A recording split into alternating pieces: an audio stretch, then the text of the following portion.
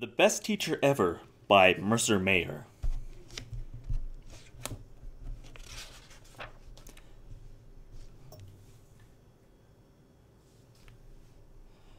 Miss Kitty is my teacher.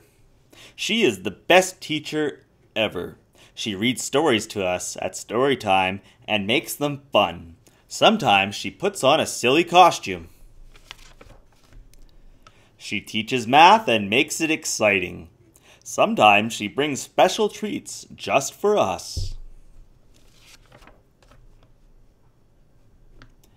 We go on field trips and we sing songs on the bus. When we went to the zoo, she told us all about the animals. Did you know that elephants flap their ears to keep cool? I wish I could do that. I wanted to do something special for Miss Kitty on Teacher Appreciation Day. I asked Dad, "What can I do?" So I went to Dad's shop to make her something really special. Dad showed me all his tools, but using them looked too hard.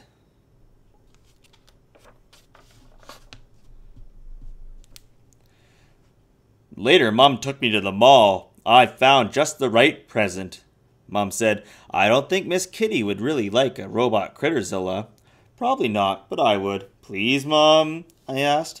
"No," Mom said. Mom said, "How about we bake her something?" I liked that idea. We drove home. Mom made my favorite cake for Miss Kitty. I helped.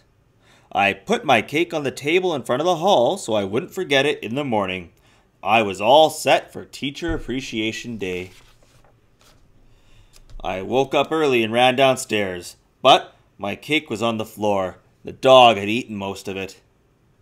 "I bet Miss Kitty would love a big bouquet of flowers," said Mom. She quickly cut a bunch from the garden and wrapped a ribbon around them. "Here you go," she said, "and hurry, the bus is almost here." I ran out the door with my bouquet of flowers for Miss Kitty. On the bus, everyone had big presents in boxes wrapped in pretty bows. My present didn't look so good. I hid it under my seat. I was almost to the classroom when I noticed that I had forgot my flowers on the bus. The bus was leaving. Oh no! What am I going to do now? I ran to the back of the classroom. I got out my drawing pad and drew the quickest, best picture ever. When it was my turn, I walked up to the front of the class with everyone looking at me, and I gave my picture to Miss Kitty. She smiled, and she put it up on her bulletin board. Mine was the only picture up there. What a great present for the best teacher ever.